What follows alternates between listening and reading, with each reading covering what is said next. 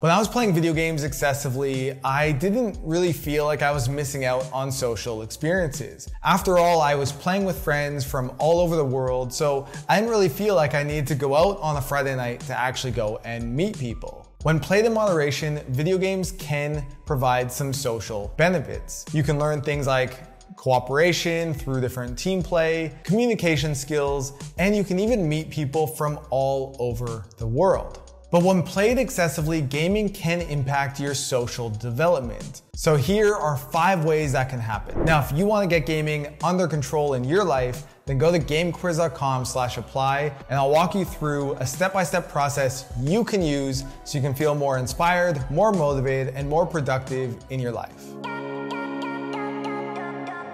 First, video games can lead you to developing poor social skills. This primarily happens because the more time you're spending online in front of a screen, the less time you're spending face-to-face where you're actually learning to read social cues and understanding social culture. For instance, one of the clients that I work with, for him, he feels significantly more comfortable texting about his emotions and texting about his experiences than actually talking about it. Now, this might be a normal case for some people, but we're seeing an increase of this as people are spending more and more time online. Having poor social skills is going to lead to different problems in the future. It's going to be harder to go for an interview for a job and to get it. It's going to be harder to have relationships. It's going to impact your life in negative ways. Another way that gaming can impact your social development is through increased social anxiety and depression. This happens primarily because of the environment that you're in when you're playing games excessively. Often you're isolated in a room by yourself, you're not getting a lot of sunlight, and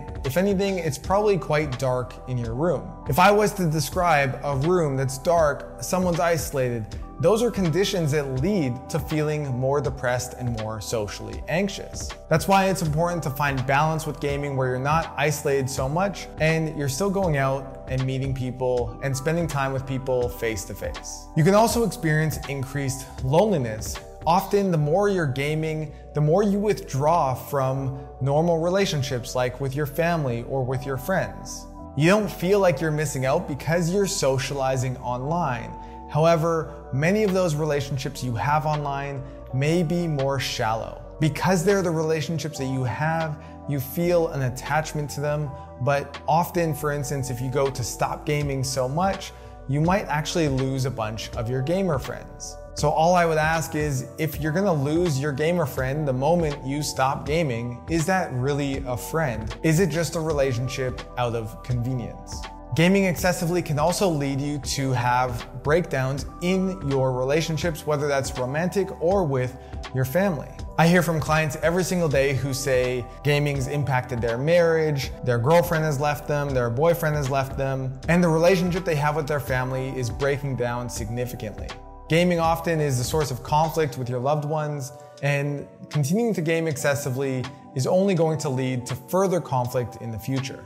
And finally, toxicity. Some games, especially those like League of Legends or Call of Duty, can have incredibly toxic players. Online culture can also be very toxic, so if you're spending more and more time online, in games, and on social media, it's very easy for you to find yourself becoming more toxic yourself. It's a bit of a weird world because this happens online, but in the real world, being toxic has real social consequences. Personally, I just didn't like the person I was when I was playing video games excessively, and so I decided to stop. When I stopped gaming, my biggest goal was actually to improve my social skills. I wanted to go and make new friends, feel more in control of my social experience, and just feel more confident that I could go out there and actually be personable and likable. So I started to focus on things that would help me do that. I started to put myself in more social environments. I joined group classes, like even a hip-hop dance class at one point. I started putting myself into entrepreneurship clubs, and I even moved to Boulder, Colorado, where there was a community of people who were like-minded that I could connect with. So as I stopped gaming so much, I focused more on my social skills, and over the last 10 years, they've developed a lot, and I'm really grateful for that. So if you're watching this and you feel like gaming's impacting your social skills, you're not making a lot of friends, you don't feel very confident in yourself, then go to gamequiz.com/apply and let's talk about it. I work with clients every single day, helping them not just get gaming under control, but improve the social side of their life and really start living the best life possible. I love to see the progress you guys are making, and I love to see you start living life to the fullest. Instead of escaping in the games and feeling this shallow sense of your life, I want to help you feel more productive, more fulfilled, and develop more meaning in your life. So you guys can go check that out, and if it's a good fit, I'd love to talk to you. But I hope today's video helped you out. I hope it brought more awareness about how gaming might be affecting your social development, and I hope that it helps you take action, because life is worth fighting for. So give this video a thumbs up and hit that subscribe button if you're not already subscribed, and I'll see you in next week's video. All right, peace.